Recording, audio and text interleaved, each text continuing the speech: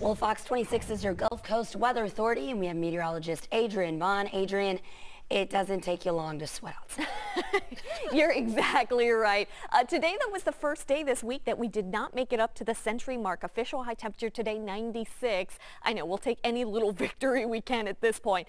What helped us today was the clouds and the rain that we picked up here across parts of the area, and some locations really got in on a decent dose. Some spots north of the Woodlands extending up towards Huntsville on the order of an inch and a half there, and some locations closer to 2 inches of rain here today. So some good news. We certainly need more, but does not look like a whole lot is coming down the pipeline for us in the next couple of days. We do still have a little bit of rain out there, but most of this activity right now still on the very light side from Spring up towards Conroe and then extending northward up towards the Huntsville area. There is still that light shower activity, but the rain, as mentioned, has kept our temperatures down, and right now we're sitting in the 70s. Dayton, Conroe at 76. We're at 79. Bush right now, it's mid-80s from the metro extending out towards Tomball. 83 in Sugar Land, where they've got bright sunshine and dry conditions.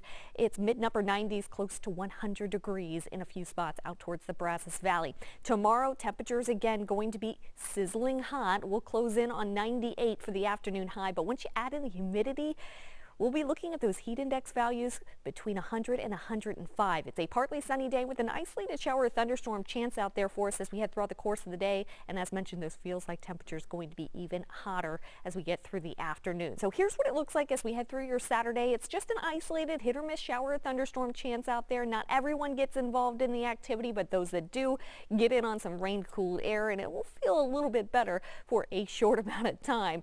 Into Sunday, a rinse and repeat scenario with, again, some hit or miss showers and thunderstorms. Otherwise, it's sunshine with those hot conditions continuing here across the region. Highs into the upper 90s both Saturday and Sunday. Looks like we'll touch off right at 100 on Monday, but then as we get towards the middle to end of the week, a pattern change starting to shift in. We'll start to look at better rain chances and temperatures. They won't be quite as extreme.